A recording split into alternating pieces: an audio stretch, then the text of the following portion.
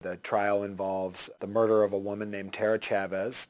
The suspect in the case is her husband, Levi Chavez, who at the time of her death in October 2007 was an Albuquerque police officer. The primary theory in terms of motive for the prosecution in the murder trial that's coming up involves Levi Chavez's truck that his wife reported stolen a couple of weeks before she died. In the days after she reported it stolen, she began telling friends and family members that the truck hadn't really been stolen, that Levi and his cop buddies had staged the theft of the truck to get the insurance money. She had second thoughts about it. She was trying to turn him in, and if anything happens to her, that her husband did it.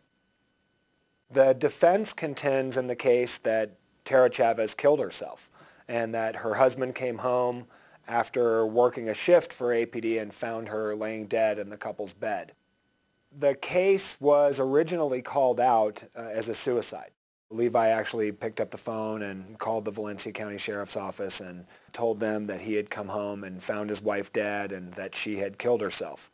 Valencia County Sheriff's deputies arrived at the house and found Tera laying dead in the bed from a single gunshot wound through the mouth and through the back of her head. A call was placed to Levi's supervisor, and in fairly short order, a handful of Albuquerque police officers showed up. Eventually, 2 of those APD officers did go inside the home, and the bed that Tera was laying on, where she had suffered the gunshot wound to her head, there was a bloody piece of mattress off to the side that one of the APD officers actually took a knife and cut that piece of bedding out and wadded it up and took it away.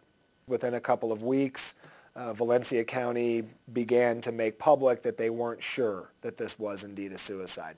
They named Levi as a suspect. The case really stayed alive because of civil litigation that was filed by Tera Chavez's family that really brought to light a number of interesting details about the case. Some of those included computer searches that Levi did on his APD laptop for things like how to kill someone and how to cover it up. In April of 2012, the criminal side of the case culminated with an indictment of Levi Chavez. The case has moved slowly since.